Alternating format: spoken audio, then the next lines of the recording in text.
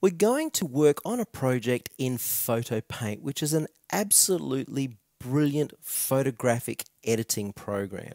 You can even create brochures from scratch within Photo Paint. Let's click the Quick Start tab, choose Open, and I'm going to navigate to my Pictures folder and open this image here. Double click on the title bar and then F4 on the keyboard for a maximum zoom. One more thing, up to Image and down to Rotate. I'm going to rotate 90 degrees just so that we have a slightly larger working area. F4 maximum zoom. Let's assume we've been to Saul. This is our photograph and we want to create a great memory. Well, first of all, I want to remove this blurred area in the corner of the image. So I'm going to come over here and select the Clone tool from the Touch-Up tools. The Clone tool reacts very differently depending on the settings on your property bar. So some safe settings would be to have 50 on the transparency, 50 on feather, and of course 300 adjust the size of the nib. Now when you right click your mouse, you create what we call an anchor point. That sample nib there is the area we're going to sample color from, and then using this nib paint that color back on. So as I click and drag, notice the nib moves with me, the anchor point, and what I'm doing is I'm just holding down my mouse button and I'm painting that anchor point or that sampled area of color onto my new area. How good does that look? Just get that little bit right there. Well, that's great. Now I want to mask the area of the sky. So over to my mask tools, and I'm going to select the Magic Wand Mask tool. Whenever using mask tools, particularly the Magic Wand, it's usually good to be in additive mode if you're going to need to click more than once. That means your next mask will add to your previous mask.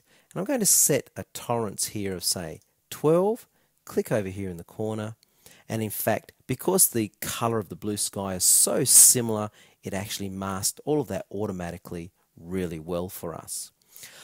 Now what I'm going to do is invert this mask. In other words, everything that is not masked now will become masked. So we're going to use the invert button, click, and see how the mask is now around the building. I'm going to actually cut the building away from the background. So I'm going to come up to Object, Create, and Object Cut Selection. What that will do in the Object Manager is create a brand new object there. In fact, in the Object Manager we can now move this new little slide bar which increases the size of our thumbnails. Let's go to maximum to help us see here. Also we have a little button called Extents Mode. If I click that little button, what you'll notice is that I'm now only seeing the object size itself versus with it turned off I'm seeing the object within the image area size, which is quite handy as well. We want to now do some colouring of our image. So first of all I'm going to select the background, which is now only the sky, and come up to Adjust and come to the Image Adjustment Lab. Here in the Image Adjustment Lab we can take this grey looking sky and make it a lot bluer. I'm going to set the temperature way over in the blue section, way up high around the 8000 mark, and move my tinting toward the bluer tint area, and I'm going to increase saturation or the imposing of those settings into the image. Finally lower the contrast just a little and that will really richen up the depth of the blue in the sky. Click OK and wait till you see that difference. Doesn't the sky look great? Similarly, let's adjust the color settings or the look of the actual building. So up to Adjust and Image Adjustment Lab. Okay, first of all, I think the temperature and tint are probably in the correct area, so I'm just going to increase saturation by 20, a similar figure for contrast around 20, and then I'm just going to adjust the mid-tones up into around 14, 15.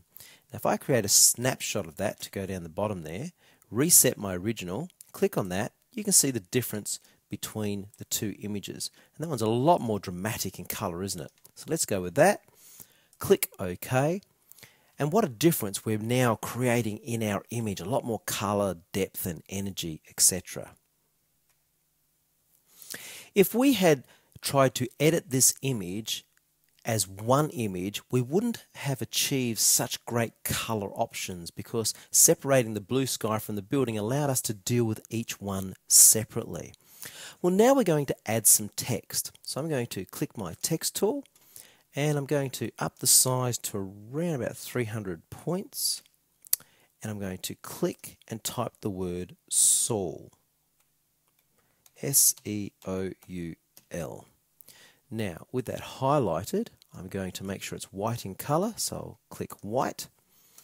Now, this is where it gets really interesting. I'm going to just move this image over here like this, pop it up there. I'm going to resize, pull on the corner handle right up to the width of the image. See that little circle there, or the looks like a non-smoking symbol?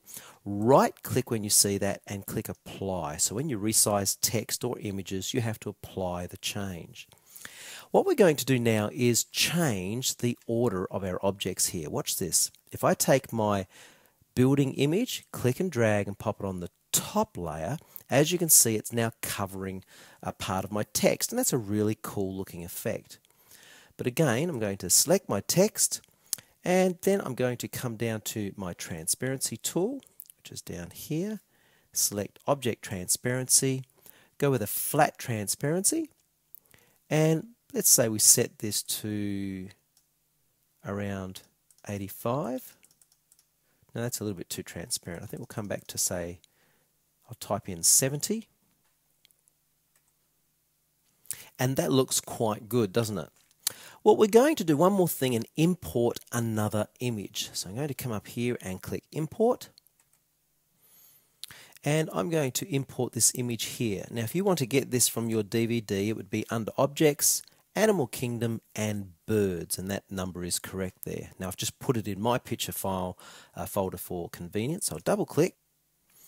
Now, this image has a transparent background, which is depicted by all of those squares there. So I'm just going to click on there and grab my image and pull it over here, and I'm just going to stretch it up in size a little, as you can see. Now, PhotoPaint has some very interesting handles, a little different to CorelDRAW. Your standard sizing handles that you can see there, but if you click again, yes, rotation, and I think I will rotate that around just a little like that. Now remember, we've got our picture sideways at the moment. If you click again, you can actually create some very, very interesting effects. We have the ability to create perspective or distortion. Click again, and this is actually the perspective handle. The previous one was distortion. And we can do all sorts of things. Click again to go back to those normal handles. So always have a bit of a play because there are a few things you can do. Now again, I'll pop that over there and click again for my sizing handles. Pull it up to size, pop on there like that. Now right click and apply my changes. And finally, I just want to show you two more things. If I select that image and I select the actual Saul, for example, or object background, finger on shift, right click, I can actually group these two together. And a nice new little feature is that little arrow there. If you click, notice how you can see what's inside of a group of objects. Isn't that cool? Just wanted to show you that one. Now, finally, image, and we will come back to rotate, back the right way. And there's our final image. Hope you've enjoyed this. Why don't you have a go yourself?